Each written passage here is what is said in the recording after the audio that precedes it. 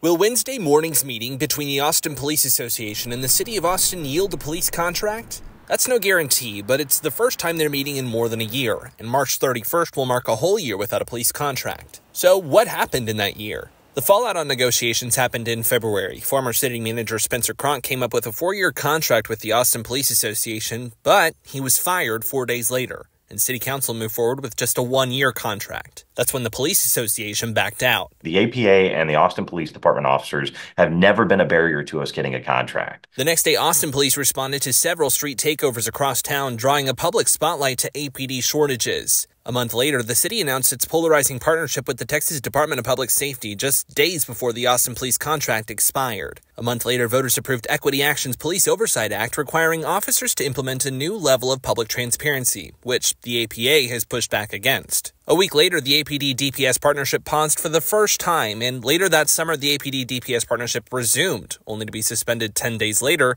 this time for good, after allegations of misconduct. Then, Police Chief Chacon announced he would retire. The days are really long, the challenges are many, and there's a high degree of stress. In December, in a stunning turn of events, District Attorney Jose Garza dropped 17 of the 21 indictments against Austin police officers for their handling of the 2020 protests, but asked the Department of Justice to investigate too. The next day, a string of violence across Austin, including several murders, highlighted the strain on officers. And the day after that, Equity Action sued Austin for not fully implementing the Police Oversight Act. There was, a good 7 months there for both the city to fully implement the ballot measure and for the city and the association to return to the bargaining table. Then one day after Jose Garza won his primary for district attorney, Austin police announced a return to negotiations. Now on Thursday, those discussions and a potential path toward a contract will begin.